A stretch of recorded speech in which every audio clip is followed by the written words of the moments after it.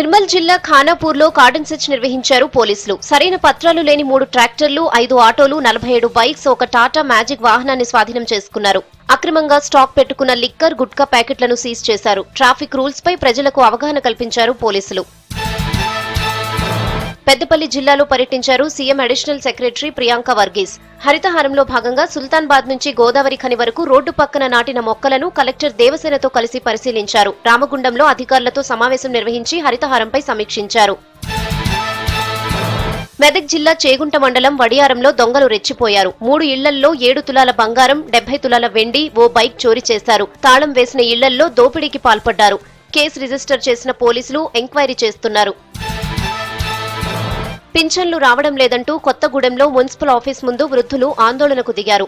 CPI ఆధ్వర్యంలో municipality ముందు బైఠాయించారు. గత 3 నెలలుగా వృద్ధాప్య పెన్షన్లు ఇవ్వకపోవడంతో ఇబ్బందులు పడాల్సి వస్తుందని ఆవేదన వ్యక్తం చేశారు.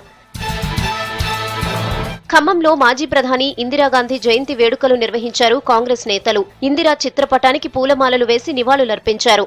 దేశానికి ఆమె చేసిన సేవలు మరువలేనివన్నారు. సాధ్యం కావు అనే పనులు సైతం సాధించిన ఘనత ఇందిరకే దక్కుతుందన్నారు. ఖమ్మం జిల్లా వైరాలో లయన్స్ క్లబ్ ఆధ్వర్యంలో ప్లాస్టిక్ నిషేధంపై అవగాహన ర్యాలీ నిర్వహించారు. ప్లాస్టిక్ ను నిషేధించి పర్యావరణాన్ని కాపాడాలంటూ విద్యార్థులు ర్యాలీ తీశారు. వైరా క్రాస్ రోడ్ దగ్గర మానవహారం నిర్వహించారు. ప్రతి ఒక్కరూ మొక్కలు నాటి పర్యావరణాన్ని కాపాడాలని పిలుపునిచ్చారు. బాలల లైంగిక వేధింపుల వ్యతిరేక దినం సందర్భంగా గద్వాలలో ప్రభుత్వ డిగ్రీ కాలేజ్ విద్యార్థులు ర్యాలీ నిర్వహించారు. జిల్లా కలెక్టర్ శశాంక్ జెండా ఊపి ర్యాలీని ప్రారంభించారు. లైంగిక దాడులకు పాల్పడే వారిపై కఠిన చర్యలు ఉంటాయన్నారు కలెక్టర్. ఎవరైనా లైంగికంగా వేధిస్తే 1098 కు కాల్ చేసి కంప్లైంట్ చేయాలని సూచించారు. కరీంనగర్ జిల్లా జమ్మికుంట వ్యవసాయ మార్కెట్లో పత్తి కొనుగోళ్లను పరిశీలించారు డీడీఎం పద్మావతి. విక్రయాలపై ఆరా తీశారు. జమ్మికుంటలో 8 జిన్నింగ్ మిల్లులకు అనుమతి ఇచ్చినట్లు తెలిపారు. జిన్నింగ్ మిల్లులు తక్కువ ధరకు కొనుగోలు చేసినట్లు రైతులు ఫిర్యాదు చేస్తే దర్యాప్తు చేసి చర్యలు తీసుకుంటామన్నారు.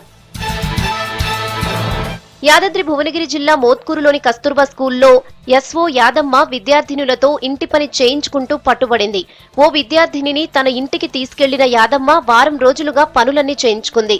విషయం తెలిసి విద్యార్థి సంఘాల నేతలు యాదమ్మను నిలదీశారు. అయితే ఆ విద్యార్థిని తన బంధువని తల్లిదండ్రులకు చెప్పే తీసుకెళ్లారంది యాదమ్మ. యాదమ్మపై కఠిన చర్యలు తీసుకోవాలని విద్యార్థి సంఘాలు డిమాండ్ చేస్తున్నాయి.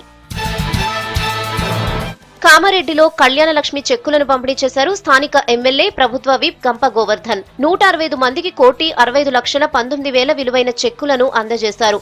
ఆడపిల్లల పెళ్లిళ్లు భారం కాకూడదనే ప్రభుత్వం ఈ పథకం తీసుకొచ్చిందన్నారు. మహబూబాబాద్ లోని శ్రీ వీరబ్రహ్మేంద్ర స్వామి ఆలయంలో లక్ష కార్తీక దీపోత్సవం వైభవంగా జరిగింది. పారిజాతం రాజేశ్వరరావు సేవా ట్రస్ట్ ఆధ్వర్యంలో జరిగిన ఈ వేడుకల్లో ఎమ్మెల్యే శంకర్ నాయక్ పాల్గొన్నారు. పెద్ద సంఖ్యలో తరలివచ్చిన మహిళా భక్తులు దీపాలు వెలిగించి మొక్కులు చెల్లించుకున్నారు.